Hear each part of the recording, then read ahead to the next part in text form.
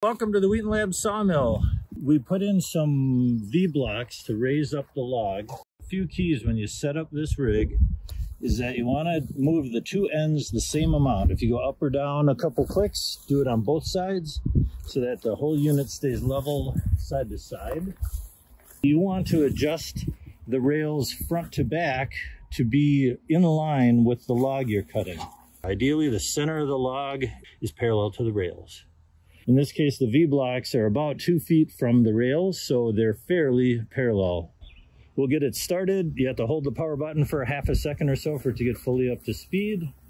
When we're cutting forward, you want the blade horizontal. The saw motor is here and the blade is currently horizontal. So to go forward, you want the blade horizontal. Then when you're coming back, set it all the way down. So 15, 10, this would be 5 degrees and this is 0 degrees. So when you're coming back, you have the blade vertical.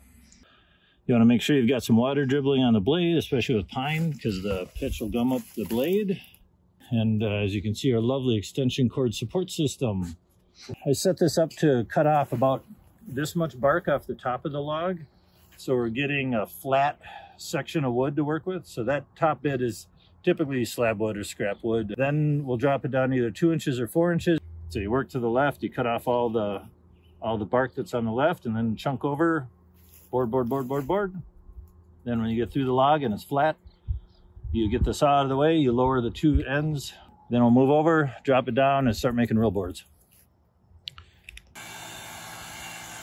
These are the stickers. You want them about 2 inches from the end, and then evenly spaced throughout. So you'd have 2 on the end and 3 in the middle. As you build up your stack, keep the stickers all in a line. The weight of all the wood will help hold the lower wood and keep it flat as it dries.